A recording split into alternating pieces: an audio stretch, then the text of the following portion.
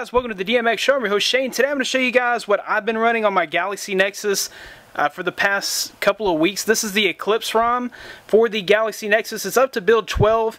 The ROM that I had been running was build 11. I did update it today. There were several fixes that came out on this build along with some added features. So we're going to run over the features, but first of all let's head to the settings and I'll show you guys we're running Jelly Bean. So we're running Jelly Bean 4.1.1 and there's the kernel version. This thing is incredibly fast. Like, it is so fast.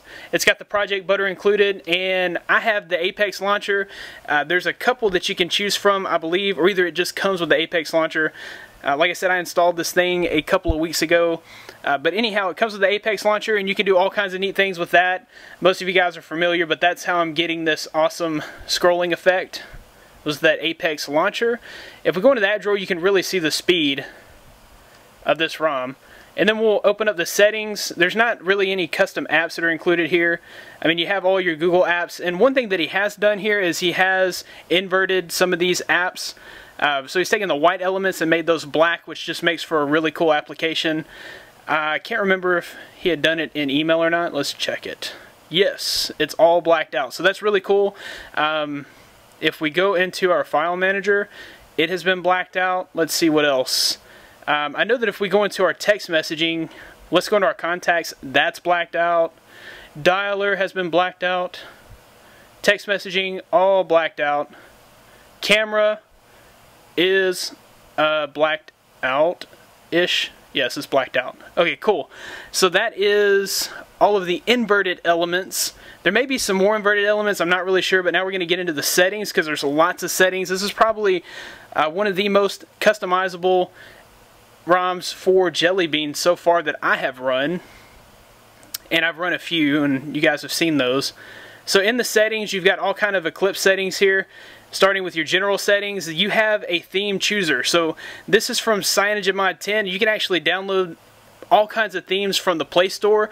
Most of them are free. Some of them are like $1. And anyhow, you can download those from the Play Market. They'll show up in your theme chooser. All you have to do is click it and then click apply, and it applies that like right then and there, which is really awesome. We'll go back. You can set your quiet hours and also your weather settings right there from general settings. So like your weather settings, if you wanted some weather settings in your pull down and also on your lock screen, that's how you would do that.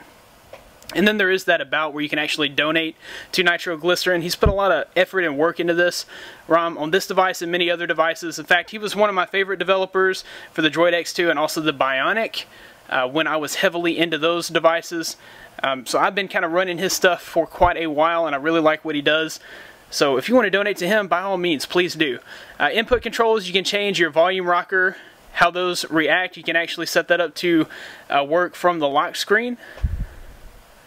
Interface, you can change the general UI. You can enable the volume panel. Status bar, this is like your status bar up top. You can set your clock style to center. The framework has also been inverted, which is pretty cool. You can change the AM PM style there. Battery status, there's so many to choose from there. And I normally hide this and then just enable the battery text. That's just my preference. You can kind of play with that if you like. If you decide to set the battery bar, it'll show up in your status bar and you can actually change the color, which is really neat. If we go back, we have power widgets. So when you pull this down, these are your power widgets up top here. You can set those up. You can actually choose the buttons that you want. There's so many to choose from. And then you can also do network modes and brightness modes. You can change those as well. And you can change the button order. Let's see here. If we go into the navigation bar, that's this part down here, obviously. You can actually change these all to custom apps. And like, I'll just show you guys. If I go here, I can choose custom app and then applications. And I can literally choose from any application that's installed on my phone. I'm not going to do that now, but just so you see. You can change your button transparency here. So that's how bright your actual button is down there at the bottom. You can change the glow animation to make it fast or slow.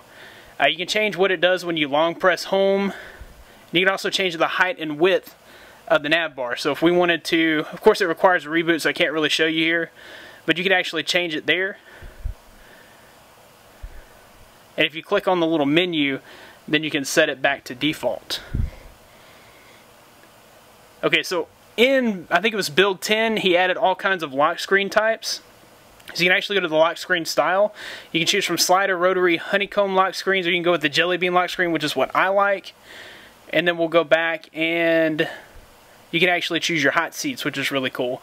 So you just drag and drop on the hot seat and you'll choose an application. So we could go with, I would just say browser. Click OK, and then you would click save.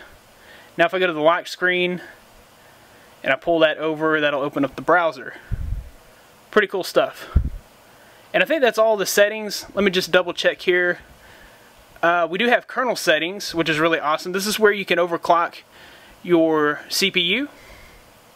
So we can go all the way up to 1344 megahertz or 1.3 gigahertz. And you can also set your governor. So if you go to interactive, it's just going to speed up your CPU or slow it down to save battery and for optimum performance. Just whatever it needs to do the task, it'll choose it. Or you can go to performance, that's going to kill your battery. Just be max CPU all the time. Or you could do like conservative, and you might experience some lag because it's going to do like minimum CPU all the time. Same thing with power save. And you have voltage settings, and you can do color multipliers and color gamma tuning. I don't really mess with that stuff much, but there are people that love to mess with that kind of stuff. Those options are there for you. That's why we run custom ROMs, is so that we can have options. If you press and hold the power button, that's going to bring up your reboot menu. We'll go ahead and reboot into recovery. Now I'm running twerk, but you can also flash this ROM from Clockwork Mod Recovery. So what you'll need to do is head to the link in the description, grab Eclipse ROM. It's up to version 12, and you'll also need the G-apps. Or alternatively, you go to eclipserom.com. That's where Nitroglycerin keeps all this stuff updated for all his devices.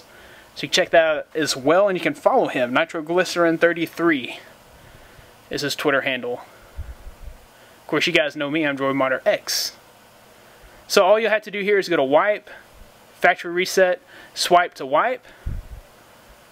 And then you'll go to cache, swipe to wipe, and Dalvik cache, swipe to wipe. When that's all finished, you're going to go back and install. And you'll choose Eclipse, whatever the current build is. Make sure that's what you're flashing, swipe to flash. And you go to those Eclipse 4.1.1 G-apps, that's the Jelly Bean G-apps. You'll swipe to flash. And when that's all finished, it'll probably take about 5 minutes or less. You'll go to reboot and system. Now it just comes with the standard Nexus Jelly Bean boot animation. A lot of you guys have probably seen that by now. But you can find more of me at DroidModderX.com, where I have the latest in Android and tech news. You can follow me on Twitter at DroidModderX. Be sure to subscribe to this channel right here. Tomorrow on Friday, August 24th, I will have a big giveaway announcement, so you want to stay tuned for that. Be sure that you are tuned in for that. Also, give this video a big thumbs up if you want to see lots and lots of Google Nexus, Galaxy Nexus ROM reviews.